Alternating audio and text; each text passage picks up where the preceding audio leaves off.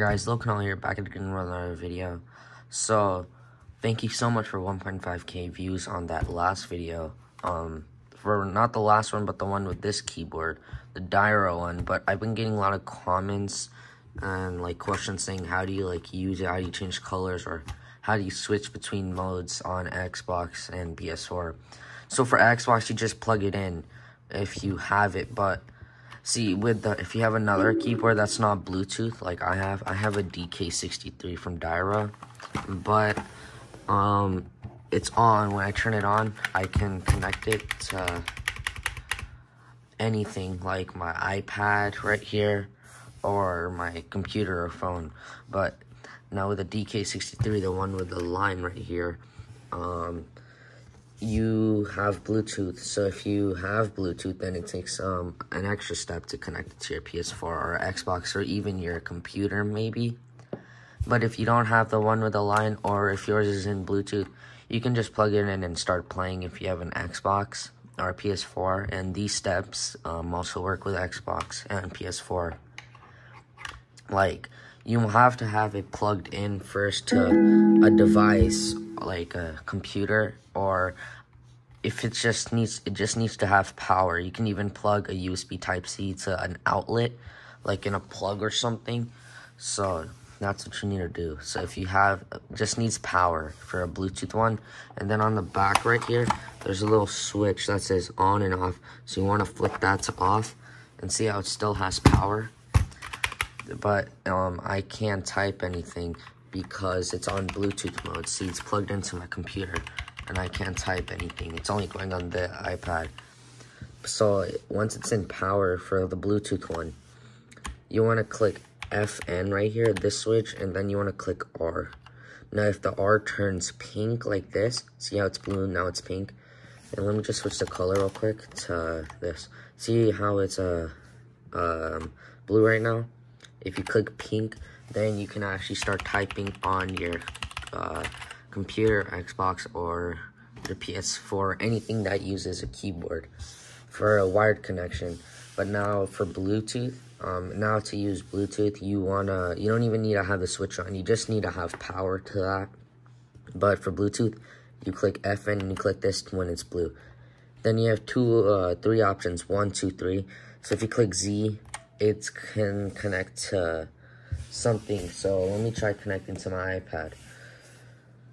So let me just go on dock right here, or on a thing. So see, I'm just typing on my iPad. And then in order to connect it, like I'm gonna forget the device on my iPad. So let me do that real quick. So forget the device. In order to connect it to a Bluetooth device, you hold FN and then you hold any letter, but I'm gonna do Z. And then as you can see, Dierya DK63, you click on the option and it takes a second to pair, and then you want to click the pair. It's gonna send a request and then it'll be connected, and you can see I can start typing using this, and it works with a phone or anything that uses Bluetooth. So that's how you switch between modes on your Xbox or other thing, like whatever you use. But that's how you use that. Now to use colors, or like to change stuff, I'll show you how to do that too. So what you're gonna need to do first is you just click FN, and to change your color, you click enter. So as you can see, it has these colors. It has full colors, like mixed, that you have. Let me go back to that option real quick.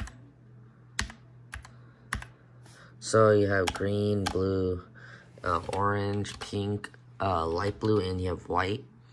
And I always use this white because it matches with my LED lights. So that's what I usually have for my keyboard. But like, you can also have other colors too. And they also have programs on your computer. You can download like a software, and then you can also control, like, you can make your own design patterns and all that, and remove one saved one on that. But to go between modes, like how it like flows and everything, you click FN in this one, the cycle, and then right here it just shows this one.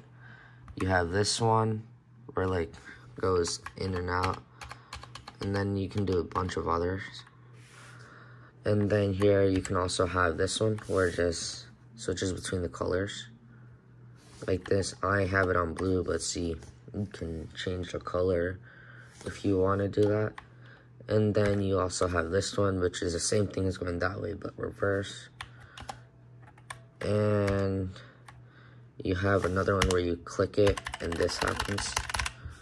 And then you also have this option where you click it, or not if you click it, but it just goes around in a circle and changes colors. And then you also have this one. And then you have this one where if you click a certain key, that key lights up. So that's that on how to change the colors on it. Now for speed, like how to change your speed of it or brightness, you click FN, and then to move the speed, you click this arrow key to go fast. And see how it's going fast now. And to slow down, you click the other arrow key, and that slows it down. And fast. And then let me go back to that mode. Like that. And then to lower your brightness, you click this one. And to up your brightness, you click that one.